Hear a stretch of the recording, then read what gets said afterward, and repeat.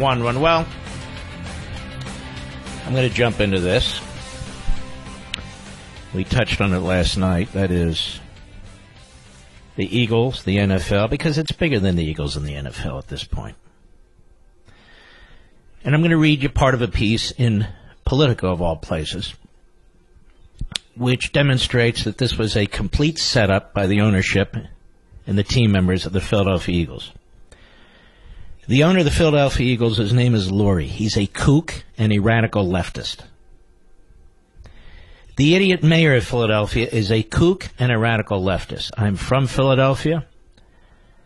I'm a fan of the Eagles, but tonight, less so. I also happen to know there's some players on that team who don't want to get involved in all this, who are patriotic men, but they're in the minority in terms of numbers. And I heard a gentleman on cable who said, look, most of the league is black, and this is the way they feel about Trump. Now, perhaps that's a stereotype. I don't know. But you see this issue of race and this issue of progressivism have now bled into the NFL. Because this is what the left does. They destroy everything. And they will destroy the National Football League. There are not only other leagues out there, but people can watch college football. They can watch high school football. There's a whole new genre of sports out there called esports that I've been watching. My son Chase turned me on to that. And that could well be the future. It's not the politicization of football. It is, if I may coin a word, the progressivization of football. And so now, freedom is defined through race and egalitarianism and all the other issues that the progressives use in the rest of society and the culture. So those of you who turn on football as a break from all the rest, as a break from the news, as a break from politics, you just want to get lost in the game, well, you can't anymore. These players and their union are self-destructive. And what the Eagles management and players tried to do to this president, sabotage this event, is a disgrace. Is a disgrace. And now LeBron James and Steph Curry and this guy Steve Kerr, we're not coming to the White House. You know, I don't think the President of the United States should invite any more professional teams to the White House. He can invite college teams, high school teams. The White House belongs to all of us. Not to LeBron James, even though he thinks he owns everything on the court. He doesn't own everything. Or Steph Curry. Or Steve Kerr. All of them obviously have been heavily victimized by our society. Now, according to Politico, Annie Carney and Christopher Caldalgo, the Philadelphia Eagles have treated the White House very unfairly. That's how the bungled celebration for the underdog Super Bowl champions, abruptly canceled by the president Monday night, they like to run on sentences. Less than 24 hours before the Rose Garden event was set to take place, is being portrayed by staffers in the West Wing. Last week, the Eagles submitted 81 names of players who were planning to visit the White House. Press Secretary Sarah Huckabee Sanders said in a statement, the team was full steam ahead, another administration official said, for an event that had been in the works since February. But on Monday, yesterday, the White House was informed that the delegation had been reduced to just 2 or 3 players, the owner, and the team's beloved mascot, Swoop. So, of course, the president canceled it. This is complete and utter disrespect for the institution of the presidency. They would never have done this, Barack Obama. Hell, they never did it to Bill Clinton, despite the fact that he was a predator.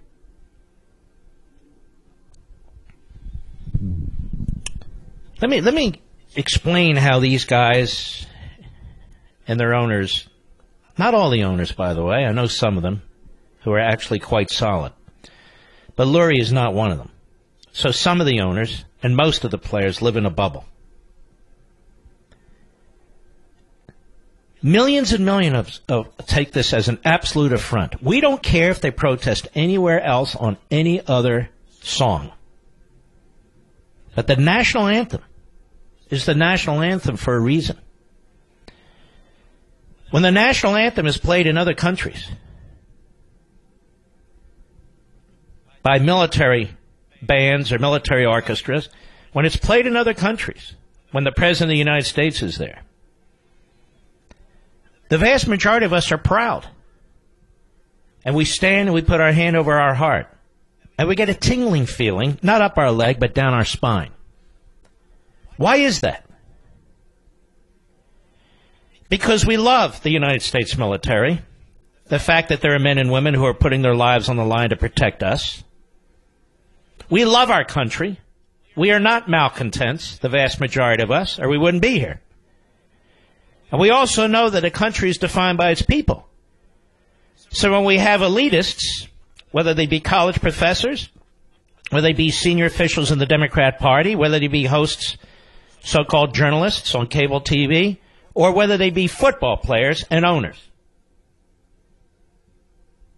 who cannot get their act together,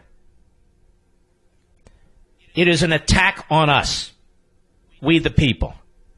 National anthem isn't the national anthem that's just there. It's not like a tree or a puddle of water.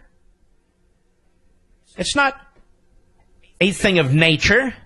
It's something we as a country put together. It's something as we as a country unite behind. And so when you have these forces that seek to divide us and to use the national anthem to do so, it is unacceptable. When they use the national anthem for political purposes to advance, let me change that. Conservatives do not use the national anthem for political purposes. They don't get on their knee. They never did when Obama was president. They never did. It's inappropriate. These players have been told time and time again that it is offensive to men and women in the military, active duty. It is offensive to our veterans, the vast majority. It's offensive to their families. It is offensive to most of the fans, and they don't care. They don't care.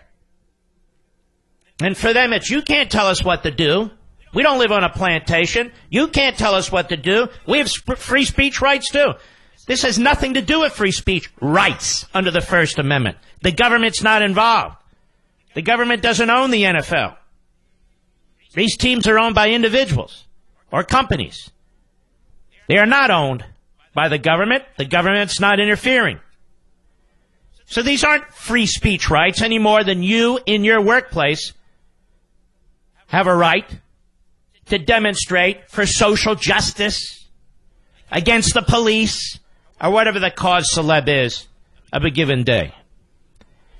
The Philadelphia Eagles are destroying their brand.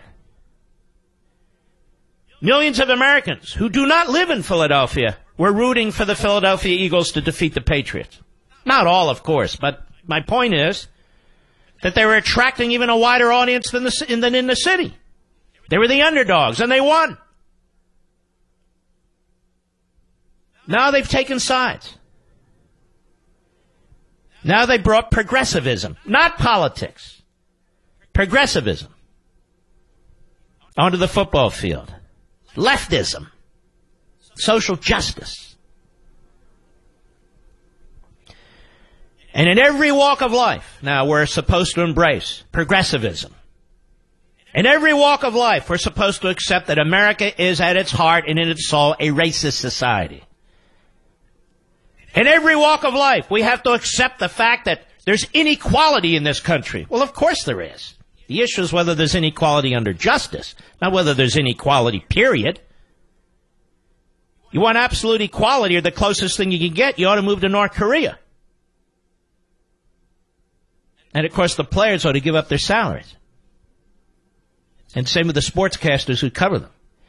I am sick and tired of being lectured by these players, by certain owners, by sportscasters, I am sick and tired of them telling us you have to put your patriotism aside, your love of country aside, and just understand what these men on the field are trying to do. I understand what they're trying to do.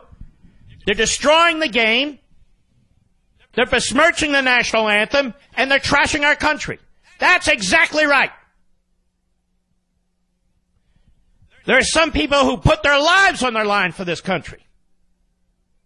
And then there are those who make millions and millions of dollars and put their knees on the ground to protest whatever it is they're protesting. No respect for the American people. None. You talk about egomaniacs. You talk about narcissists. You're talking about LeBron James. You're talking about Steph Curry. You're talking about Steve Kerr. They need to pop up, you see, and say, well, no, we don't agree with this. Who gives a crap? Who cares? It's truly appalling. Absolutely appalling. And the little bubble in the sports world, they don't get it.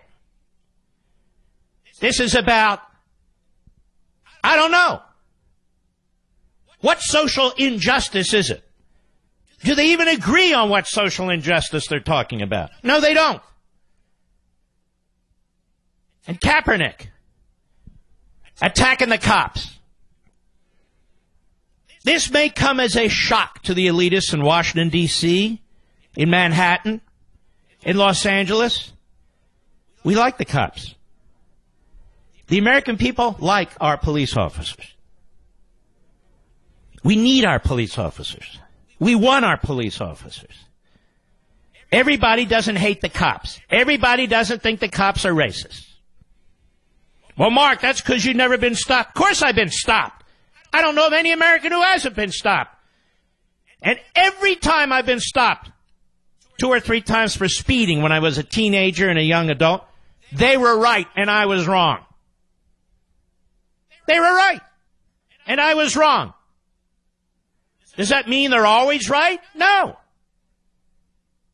But just as you don't stereotype about a race, a religion, a sex, you don't stereotype the cops either. But the truth is, you want to keep protesting during the national anthem? You want to keep protesting during the national anthem? Then you could take your union, your football, and your football field and shove it where the sun doesn't shine. Mark Levin.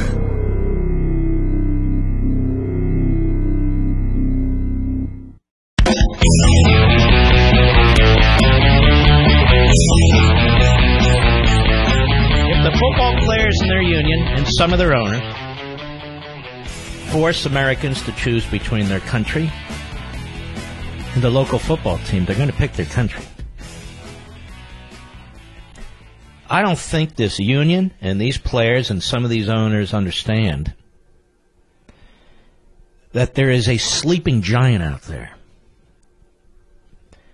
called the American people. And the more you poke us in the eye, the more you rub our nose in your progressive ideology, the more we're going to respond.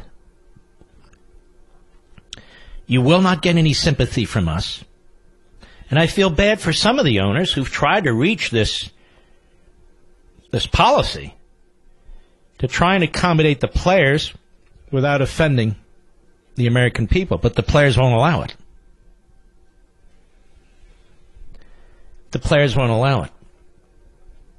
If football players think that their uniforms and their helmets and their pads and all the rest make them different from radicals of the 1960s, or radicals today, they're wrong. They're absolutely wrong.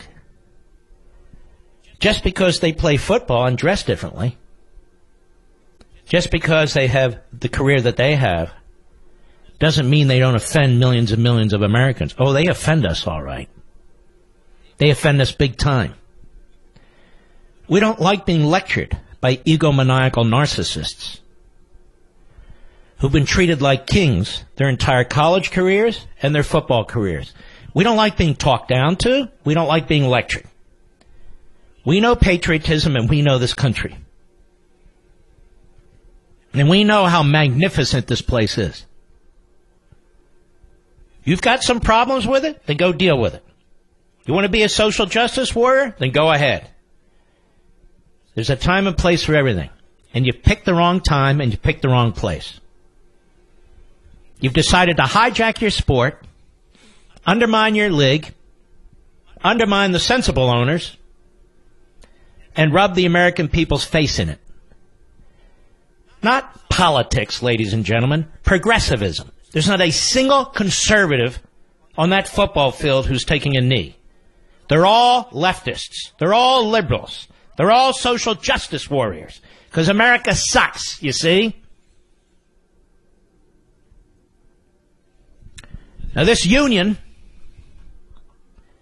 put out a statement saying NFL players love their country, support our troops, give back to their communities, and strive to make America a better place. And who cares?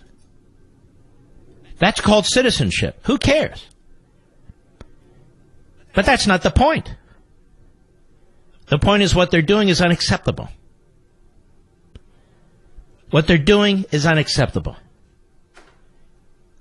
And I would argue most of them, or many of them, don't love the country. Otherwise, why take a knee at the national anthem, which is a display, a celebration of the country? If they love the country, then why do they purposely protest during the national anthem? It's like Obama fundamentally transforming America while he loves the country. We're not buying it. We're not stupid. I'll be right back.